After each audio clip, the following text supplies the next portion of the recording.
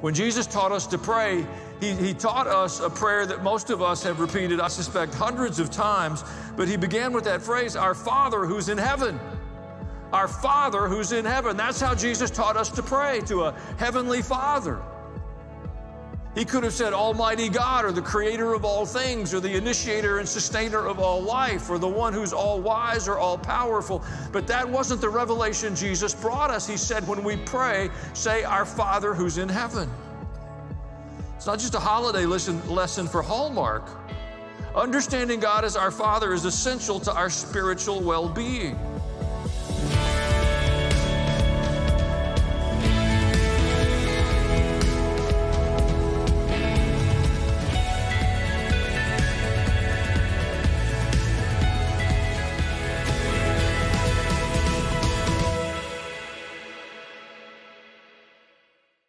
I tell you, my sense in interacting with people, and I've been traveling a bit for the last few weeks, is that I think as a nation, we have tragedy fatigue. Does it feel like that to you? Week after week, the cities change, the circumstances vary a little bit, the news reports alter, but it just feels like one wave crashes upon us after another. Violence in a school, violence in a city, the multitudes of people pouring over our borders illegally, it's challenging. You know, and we kind of wearily lift our heads and look forward to see if there's any sign of relief. I'm hearing something that gives me a bit of a pause, a concern, to be honest. It's this notion it's an election year, if you haven't noticed. You will. The idea is that elections are going to save us. Now, I'm grateful for the opportunity to participate in elections, and I pray that we continue to have them in a fair and forthright manner. And I do believe elections reflect the heart of the people, but elections are not going to save us. Because the solution to our problems is not about political parties or politicians or ideologies. I believe the solution is different. In fact, I would suggest you think of an election more like a standardized test that reflects the heart condition of our nation. That's awkward, but I really think that's the best way to understand it. In the last election, for instance, 80 million of us voted saying we think abortion at any point during pregnancy is a really good idea. It was like a standardized test on the heart condition of America. And so when the election's coming forward, I don't look at those as points of deliverance. I look at those as points of evaluation. How's our heart? See, our root problem is not political. It truly isn't. I've lived long enough and voted frequently enough to tell you that whatever the label is of the people we're sending to these positions, it has far more to do with their character than their party alignment. Our solution is not going to be political initially. It may be delivered through political systems, but the root of the problem is spiritual. A heart change is the key. I think if we really get fundamentally honest about it in a quiet place, not in a sanctuary at a church, what we want is better leadership so we can continue our pursuit of the good life. And we want to define what the good life is. We just don't want the circumstances around us or general economic trends or lawlessness. We don't want things to intrude on what we want to do or the dreams we have for our kids. We want to do what we want. And we want leaders that will help us do that. Well, I want to make a suggestion. What if we altered that formula a little bit and the determination of our heart was to pursue a godly life?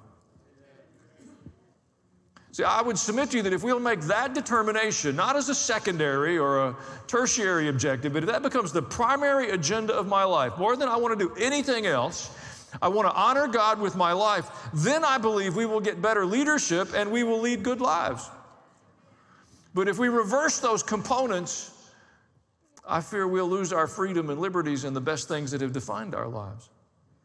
This isn't about someone else, folks. It's about the church and our response to this season, and I thank God for you. Our topic this morning is a Heavenly Father because we have one. When Jesus taught us to pray, he taught us a prayer that most of us have repeated, I suspect, hundreds of times, but he began with that phrase, our Father who's in heaven. Our Father who's in heaven. That's how Jesus taught us to pray, to a Heavenly Father.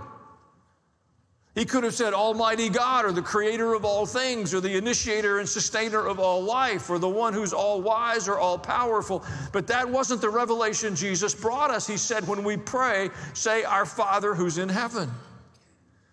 It's not just a holiday lesson for Hallmark.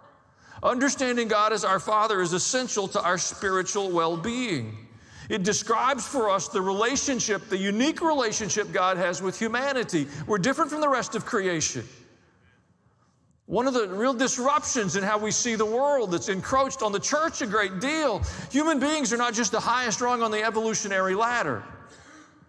We're not just the winners on the scramble to get out of the primordial ooze.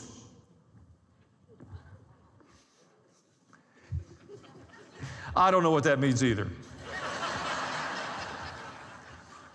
We're the image bearers of Almighty God. We're created in His image. That can't be said of any other aspect of creation. I grew up around animals. My father was a veterinarian. I understand they have personalities and intellect, and you can interact with them, and they can understand a great deal, but we're not the same. They're not the image bearers of God. You're not just one level up beyond them in the ever-unfolding story of improving DNA. You're the image bearers of Almighty God. Father describes the role that God chose for Himself in creation. In Ephesians 3:14, for this reason I kneel before the Father, from whom His whole family in heaven and on earth derives its name. The fatherhood of God over creation. You have a heavenly Father. If we don't get Father right in the construction of our faith and our understanding of our relationship to God, it leaves a deficit to everything else. It's a revelation that Jesus brought us. Look at Hebrews chapter 1. In the past, God spoke to our forefathers through the prophets at many times and in various ways. But in these last days, He's spoken to us by His Son, whom He appointed heir of all things and through whom He made the universe. The Son is the radiance of God's glory, the exact representation of His being, sustaining all things by His powerful word. In John 17, it's Jesus' high priestly prayer. He said, I've manifested your name to the men whom you gave me out of the world. See, throughout Scripture, we have these various revelations, insights into the character of God. The covenant names of God that we're introduced to in the Hebrew Bible. In Exodus 15 at Marah, where the water was bitter, and God showed Moses a tree, a piece of wood to throw into the water that made it sweet. It was a foreshadowing of the cross. And then the message that God delivered to the people after they had water to satisfy their thirst was, I'm Jehovah Rapha, the Lord your physician. It's the modern Hebrew word for physician. Jehovah Rapha, I'm the Lord who heals you. And if you'll seek me with your whole heart, He said, none of the diseases you saw in Egypt will come to you. There's Jehovah Rapha, there's Jehovah Nissi, there's Jehovah Sidkenu. There's a whole list of these revelations of the character of God. He's the Lord our righteousness, the Lord our strength, the Lord our provider, the Lord our banner. Aspects of God's relationship with us. But Jesus came to give us a revelation that only He could give, because no one can help us understand God as Father better than the Son. In John 14:6, Jesus said, I'm the way, the truth, and the life. No one comes to the Father except through me. You see, we can talk about God, we can talk about a higher power, we can talk about a creator, we can talk about an omnipotent or an omniscient something or someone, but if we're going to talk about God the Father, we've got to talk about Jesus. It's why Jesus is unique. It's why He can't be replaced by other historical figures or characters. No one can help us understand God as our Father as well as His Son can. Matthew 11, all things have been committed to me by my Father. No one knows the Son except the Father, and no one knows the Father except the Son, and those to whom the Son chooses to reveal Him. You may or may not be aware of it, because I find that there's a tragic lack of awareness of what's been happening in our educational systems. Not just at the local school level. It's been happening in our universities for decades. You know, we've just been awakened to critical thinking, and you know, the concept seems so harmless, but it's been flourishing in the academic arenas for a long time. It was flourishing in theological education decades ago. When I was still training, we used charcoal and wrote on rocks. There was a concerted effort to disregard God as Father. We were told it was offensive. There's whole theological systems that have been constructed. When I was in divinity school, at the time, one of the more celebrated places in the country, you couldn't refer to God with a male pronoun or you'd be failed. If you said it in class, you'd be silenced. That was training the ministers that are leading churches today across our nation. It's a demonic approach. It's not intellectually enlightened. I believe God is capable of communicating clearly with His creation. And I think the degree to which those ideas have influenced our hearts and brought us some emotional baggage with them, it has to be looked at through the filter of Scripture. And we've got to talk to the Lord a little bit. I don't believe it diminishes anyone. We're witnessing an intentional effort to disrupt the nuclear family. I'm not talking about a power source. I'm talking about a man and a woman and their biological children living together. That has been the foundation of human society for millennia. It has crossed empires, nationalities, languages, and race. Now, there have been aberrations from that and divergences from that, but that has been the fundamental building block of human interaction.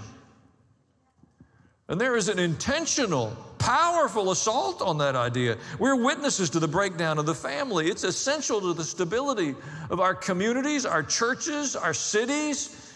The fabric of society will unravel. This isn't about somebody else. We have to start in the church with this stuff. We hear these phrases like toxic masculinity.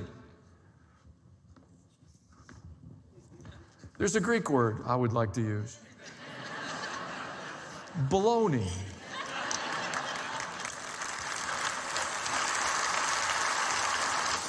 I'll tell you what I do believe. Sin is toxic, but not masculinity. It's the condition of our heart, not our gender, that makes us destructive. Conversely, we've seen women diminished. Folks, sameness is cheapening.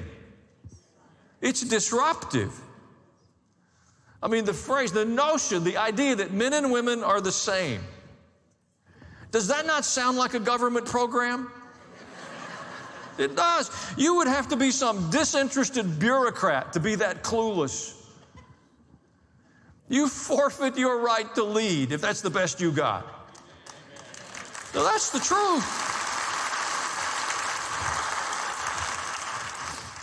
And we watch it continue to deteriorate until now we're told gender confusion is a thing, and we want to teach the children to be confused. Fundamentally, it's an expression of disregard, of rebellion, of hatred, if you'll allow me, for God and the assigned roles He's given us as a man, a husband and a father, or a woman, a wife and a mother.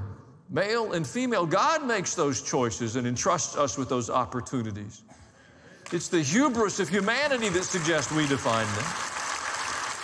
1 Corinthians 14:33 says, God is not a God of confusion, but a God of peace. Confusion is a horrible place to be trapped.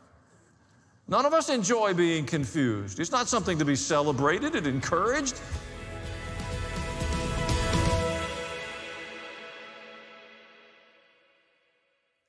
Hey, this is Pastor Allen, and I want to tell you about a new tool we have built for you. It's called Lessons from Israel. I want to invite you to go with me on a micro tour to the land of Israel. We're going to make a little circle around the nation. You'll get to see some of the very significant biblical sites, and we'll talk a little bit there about what happened. We'll visit Mount Carmel, where Elijah called fire down from heaven. You can stand on Mount Carmel. If we look one direction, we can see the Mediterranean. Elijah sent his servant to look for the clouds, the rain clouds coming in from the Mediterranean. If you turn and look the other way, there's the Jezreel Valley. It's where the Battle of Armageddon will be fought. We'll cross that Jezreel Valley and we'll go visit the Sea of Galilee. 2/3 of Jesus' miracles took place in about a 5-mile radius around that northern end of the Sea of Galilee. It's just an amazing place to get to see. It's actually a freshwater lake. The lowest, it's the freshwater lake furthest below sea level any place in the region. Largest freshwater source in the region. It's why it was so heavily populated in Jesus' day. Then we'll start down the Jordan Valley. It's that Rift Valley that runs from central Turkey to the heart of Africa. We'll visit the Dead Sea. Lowest place on the earth, Jericho, that ancient city is right there. But before we get to the Dead Sea, we'll stop at Beit Shan. It's an ancient city. It's in your Bible in a number of places. We'll visit the Roman city. It was buried by a mudslide after an earthquake, so it wasn't looted by the people plundering, looking for all the archaeological relics.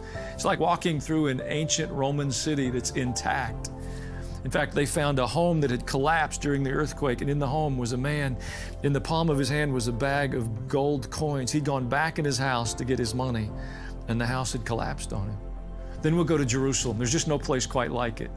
Lessons from Israel, a little micro tour together. I believe it'll bless you and your friends. Enjoy it.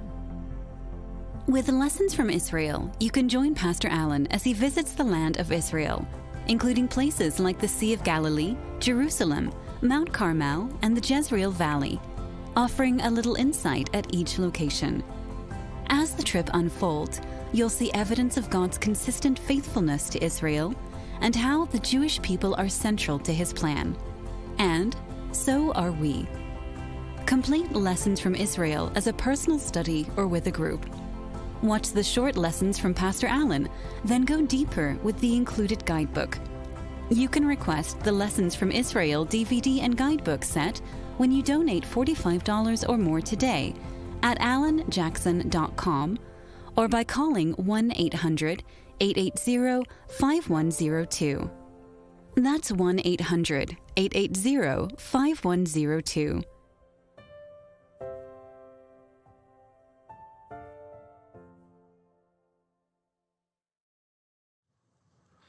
We have a God-given assignment. In Ephesians 6 and verse 2, it says, honor your father and mother if you like them and they do what you want them to do. That's the very New Living Bible. No, honor your father and mother, which is the first commandment with a promise. It's a commandment. And then the promise is that it may go well with you and that you may enjoy long life on earth. Everybody here be interested in having Almighty God cause things to go well with you and have a little longer life? Anybody here looking for things to go bad with you in a really short journey? No, I don't think so. Well, one of the components is honoring your father and mother. Then it says, fathers, don't exasperate your children. Instead, bring them up in the training and instruction of the Lord. Wow, before you teach them to manage money or hit a curveball. Again, those things can be important, but first and foremost, you want to bring them up in the training and the instruction of the Lord. God gives us an earthly father. We don't choose them. And there may be some questions reserved about those circumstances in your life, but the assignment we've been given is to honor our father and mother. For some, it's a great gift. And candidly, for some, it becomes a significant obstacle. We all have fathers. They have parented us in varying degrees of effectiveness. But the assignment we're given is to honor them. How we respond to our earthly fathers has tremendous bearing on how we will respond to our heavenly Father. Again, that reflects God's choice in our lives, not our own. Now, we need to know, you can honor someone without approving of everything they do. You get this fundamentally. There may be athletes to whom you will give respect because of their physical prowess in participating in some athletic event, but you're not necessarily putting your stamp of approval on their character. We do that with athletes, we do that with celebrities, we do that in all sorts of ways. You show them respect or honor with understanding their lives are fractured. Folks, so are the rest of us. So honoring our parents doesn't mean we slavishly yield to the wickedness or the darkness that still occupies a place in them, but it means we will honor them for the role God chose them to have in our lives. Well, I don't like the job they did. Duly noted. You're still commanded to honor them. In fact, there's a couple of prayers I think would be helpful. Some of us need to be free because we suffered at the hands of our fathers. And the outcome of that oftentimes is a hurt, a rejection. It leads to rebellion or hatred that can imprison us. And you can replay the scenes over and over and replay the circumstances and justify the emotions you have. And I'm not even arguing with the fact that they're just, but you'll never find an argument so convincing that you'll cause God to agree with you in your unforgiveness. Because His forgiveness in our lives is conditional upon us forgiving others. Doesn't mean you return for further mistreatment. It doesn't mean you're validating the things that happened to you. It simply means you're saying, I'm canceling the marker. I'm going to set you free from that indebtedness because I need to be free from the bondage of the resentment and the bitterness and the hatred. I wonder if we could just say a quick prayer together, forgiving our fathers today. If that's not a requirement that you're conscious of in your life, maybe you would just pray that prayer with us, because I assure you there's a need for it in our nation. And maybe we could offer that on behalf of the people of our land today. Just repeat this prayer with me. God, I need your help. There's a pain I cannot outrun. In obedience to your word, I forgive my father. I thank you for his life. I choose to bless him today. Thank you for your freedom in my life. In Jesus' name, amen. Now, the other side of that coin is the forgiveness we need as fathers, because there are no perfect models. And the parenting assignments we're giving arrive without complete instructions. Isn't that a trick? I met a young father in the lobby. It's been a while. I knew they just had a baby. I'd been in the loop on that, and we'd been in communication, and I saw him at church it seemed to me like a few days after the baby had been born, and I said, how are you doing? It was their first child. He was a young man. He said, we're not doing great. They should have let us stay at the hospital longer. And I had the feeling he was thinking like 3 or 4 months, not because anybody was sick. He appreciated the extra care and the help and the resources. And parenting is a challenge. And most of us, as you grow in the Lord and mature, you look back on those seasons and you oftentimes with some regret. And regret can be a cruel taskmaster. And if there are any expressions of carnality around you, there's often people all too willing to remind you of the things that you should regret. And then that takes on a very destructive force that has nothing to do with Almighty God. God said that He would cast our sins in the sea of His forgetfulness, make us clean. And I'd like to ask you to say a prayer with me, asking for forgiveness for those times where maybe we either weren't aware of the assignment or we chose not to accept it. Would you be willing to do that? See, I think the changes that we so desperately desire as a people will come because the hearts of God's people change. I don't think the key is the ungodly. And candidly, I'm amazed at what I see God doing. I see Him stirring hearts in ways I've never seen Him stir them in my lifetime. Last night, I met people here on campus I met 2 families that had come from Kansas. And they had been a long way away from the Lord and had begun to reorient their lives towards the Lord. And had found some expressions from here, and they showed up. They wanted to be baptized. There was another family from South Carolina. There are people from all over Middle Tennessee. Every week we say, we're not going to do any more baptisms, and 2 or 3 dozen people sign up. And we go, yes, we are. My bad. We're going to leave that pool out there as long as there's people that want to get in it.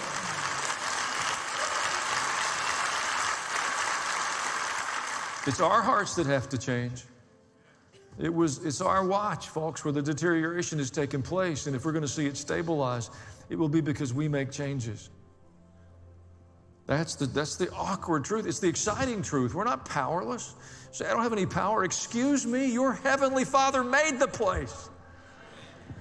That's better than your father owning one of the digital platforms. Your father created the place. Talk to your dad. I was doing something, a prayer for forgiveness as fathers. We can just all pray this together. Heavenly Father, you've given me an assignment, and I've not valued it. Please forgive me. I need your wisdom and your courage as a man, a husband, and a father. I believe that what you called me to, you can enable me to fulfill. I'm not a failure. I'm a child of the King. In Christ Jesus, I am victorious. Amen. I want to take a minute to pray before we go. Father, I thank you that you love us. I thank you that in your great mercy and compassion, you have made a way for us to be at peace with the Creator of all things. That you're not angry with us, that you are not resentful of us, that you have welcomed us into your kingdom and made peace with us through Jesus Christ. I thank you for that today. Nothing's hidden from you, no part of our past, no thought within us, and yet you love us. May that love grow in us every day and bring a boldness and a courage within us to face the challenges before us. In Jesus' name, amen. God bless you.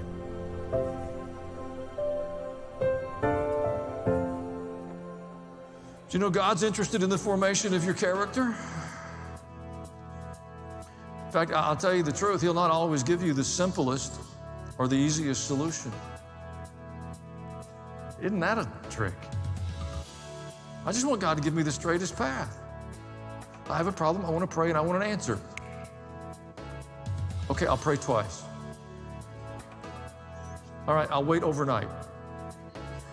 But no 48 hours. Amazon's taught me Prime delivers tomorrow. And we've kind of brought that mentality into our faith. And God sometimes says, listen, I'm engaged in this, but there's something far more important to me than you getting what you want.